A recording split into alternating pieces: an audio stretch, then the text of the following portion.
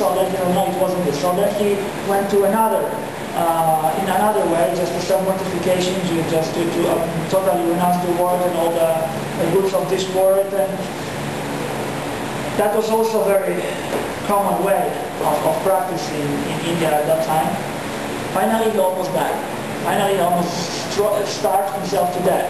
And then he realized that there's nothing he can achieve. So then he said, no, it's not the way.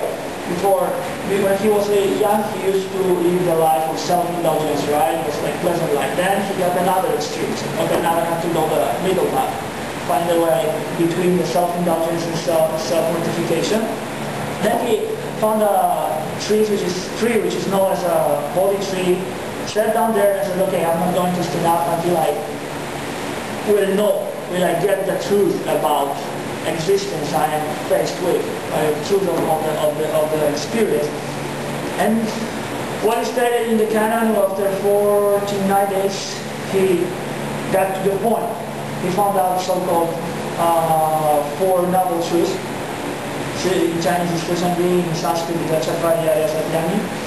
And the first truth is about suffering. Usually we know this translation from Sanskrit or from Pali as the life is suffering, but actually it's not a very correct translation. It's the most common one, but there's one person in the source.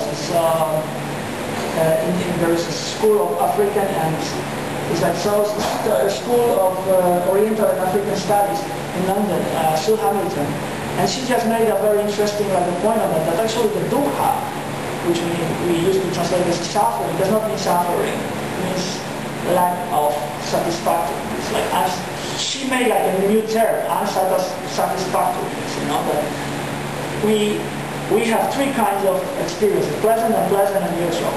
So then people say, all experiences are suffering. So the people say, no, pleasant experience, the moment of experience is still present. So if something wrong, then she may know this is unsatisfactoriness. We will never get, it doesn't matter how pleasant the experience is, we want to have it more. Because if it's unpleasant, we don't want it. If it's pleasant, we want more of that experience. So we'll never get fully satisfied. We want it. So then she offered another translation as an unsatisfactoriness. And I'm totally in line with her because it explains a lot. It's not my topic now here to talk about the interpretation of the Buddhism, but it's I will just give it to another concern. And then second truth is that the suffering has its cause, or its causes, right? It's the truth of the accumulation of suffering. Third is the noble truth of elimination of suffering. And the fourth is about the path, that there is a path to eliminate, to get rid of suffering. I am supposed to talk about dependent origination. I'm talking about the Four Noble Truths. Why? Because actually, do you have 5 minutes? Oh, okay. Sorry. So very, very quickly. Second and third truths are related to the dependent origination, because the second truth tells you that the suffering is not eternal. Suffering does not come from a God as a punishment or a gift, right? Suffering or unsatisfactoriness it's caused by something, and as long as it's caused by something, can be also eradicated. Because if something is eternal, if for example a God punishes you, right, you can do actually anything about that. So if you are Christian, there is a problem between Catholics and Protestants, especially like Calvin or Luther. If we can do anything with the God decided to punish us, right? And the most consequent thinker in Christianity, I think, is Calvin, because John Calvin, he said, like, Calvinist, right? So like, we can do anything. God can decide, because God punished us, and the God can, just say, okay, that's enough. I can save you. We can do anything. Catholics say, no, we still can do something, right? We can be good guys or something. So, but in this kind of view, something is permanent and something is independent from us. In Buddhist teaching, especially, I'm talking about the early Buddhism, from the Pali Nikaya's canon, or another Agama canon, which is preserved in Chinese only.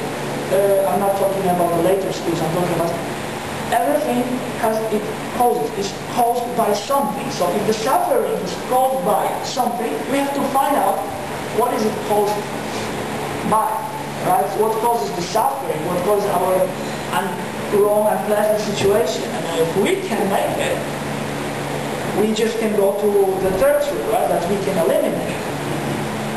So if we know the cause, we can deal with that.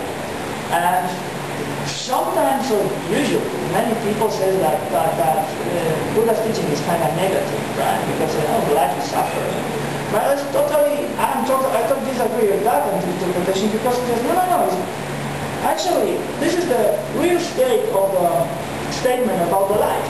We have lots of frustrations, right, and many disappointments and so on. And this is the truth. That the life is not perfect, actually. There's always a lot of full satisfaction. And there are some, and another point is that there is a reason for that. It happened due to certain reasons.